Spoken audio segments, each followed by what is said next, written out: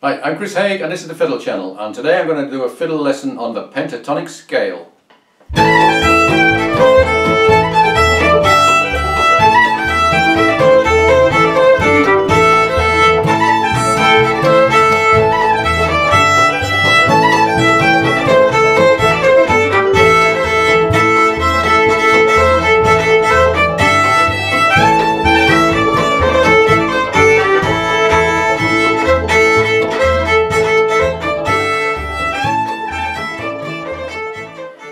So you've no doubt heard of the pentatonic scale, and you may have some idea what it is, or you may have no idea what it is.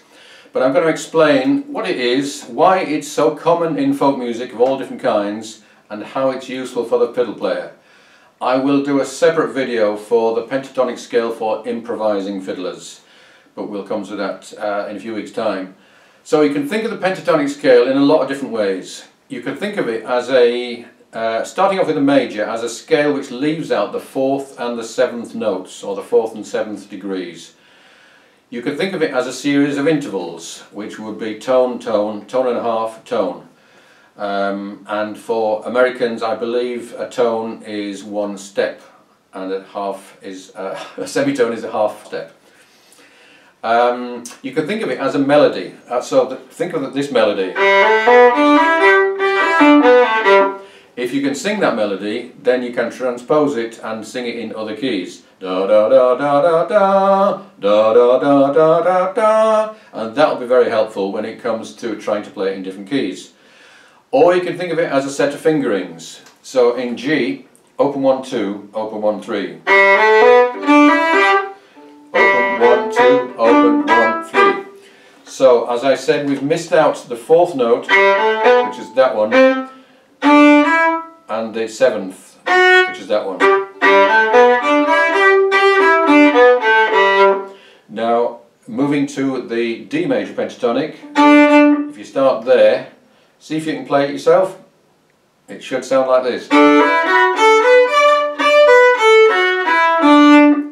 Doing exactly the same in A, starting on an A.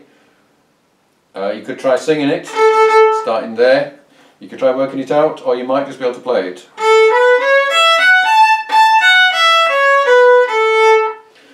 So by now, having done 3 of them, if I tell you to do the pentatonic scale in C, just by ear, then starting there, there's a fair chance you may be able to work it out. It actually sounds like this.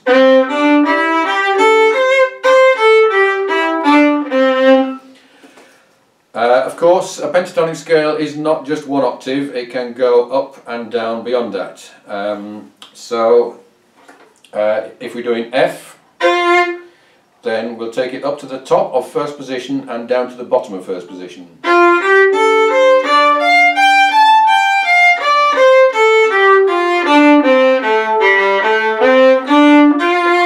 And I always think it's useful when you go down to the bottom to come back up to the tonic, just so you remember what scale it is you're doing.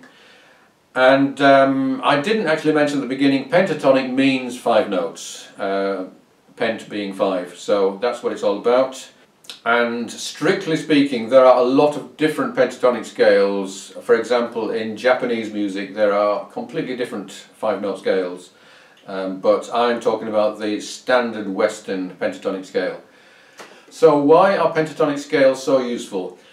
One thing is that they have a light and airy feel, which makes them ideal for making melodies.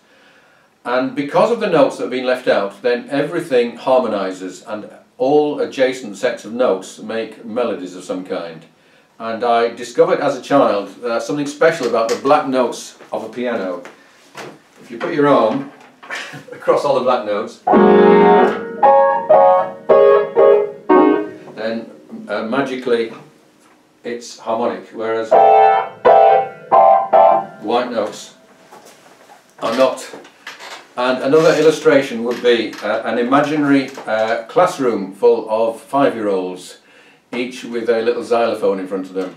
If you give them an 8-note scale and they all hammer away, it'll be absolute bedlam. If you give them the 5 notes of the pentatonic scale and they all hammer away randomly, then it will actually sound rather wonderful. because all of those notes, no matter how they played, are going to harmonise. And so that's the case with folk melodies. That's why they found very commonly in England, Ireland and Scotland, in America, old time and bluegrass music, and also very often in Hungarian music and even Chinese music. So, very easy to recognise, very easy to play. Here's a little Irish polka called the Britches Full of Stitches. It's one of the ones that people often learn when they're beginning. So the scale will be,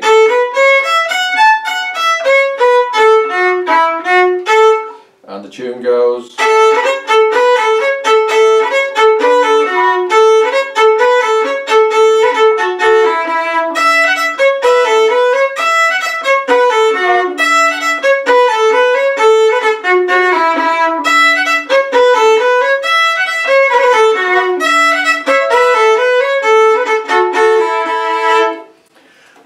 Getting familiar with the finger patterns of these tunes makes it easier to learn new tunes if you recognise that they are pentatonic. If you're sitting in a session and someone launches into a pentatonic tune, you may not know it, but if you recognise it's pentatonic, then you can easily get your fingers around it and you can predict more easily what the next notes are going to be. And the pentatonic is also a very good vehicle for writing your own first tune, because it's much easier to write a tune in a pentatonic scale than it is in a normal scale. Now I'm going to talk a little bit about minor pentatonics. Every major scale has what's called a relative minor, which shares all of the same notes but ends a third below the tonic of the major scale. So if we've got a G major scale,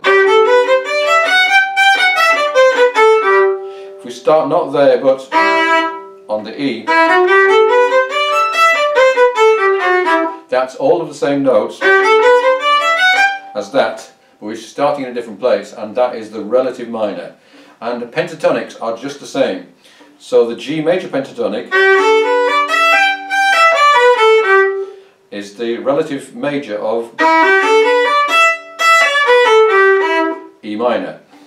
So that's very useful, and it makes it that you don't have to learn a separate set of minor pentatonics because they're all exactly the same. You just have to be able to recognise the relationship between one and the other.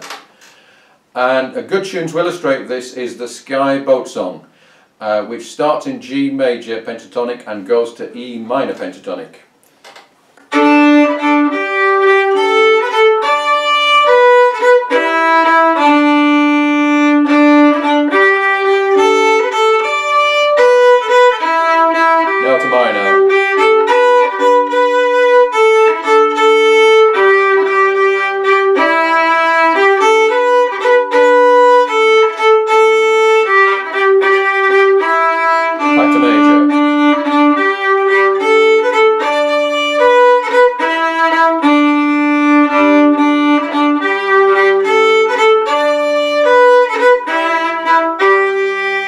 I'm going to do another video on the pentatonic scale for improvisers playing country music, rock, blues or jazz, because it's equally useful for those kind of players as it is for folk players.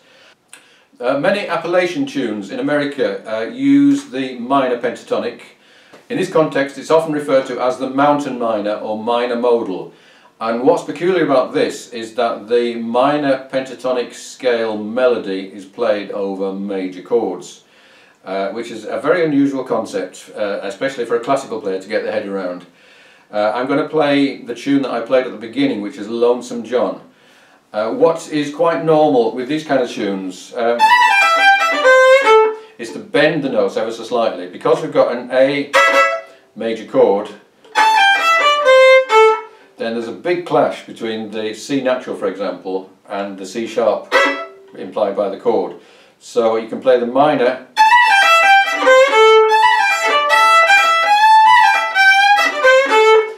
and just bend ever so slightly out from the minor towards the major. Very interesting. There's lots of great tunes like this, and there's lots of these on my fiddle channel. Let's play that one.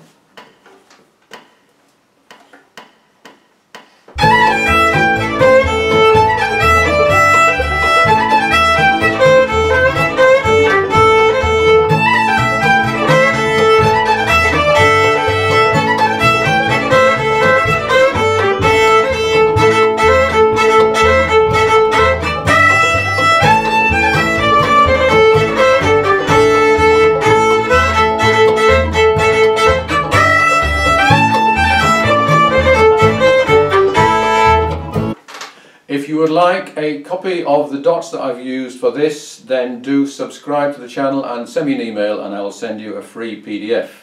If you are really enjoying my videos and would like to help support what I'm doing, then please do consider joining me on Patreon. I'll play you out with Will the Circle Be Unbroken?